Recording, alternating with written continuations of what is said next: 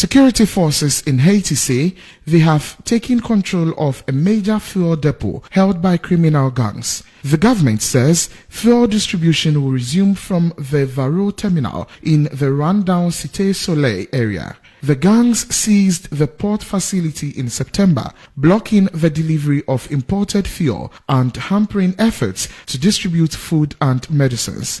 Amid the turmoil, police launched an operation to take control of the fuel terminal. Gunfire was heard in the area throughout the day. A police source say AFP succeeded in taking control of the facilities and have cleared the roads.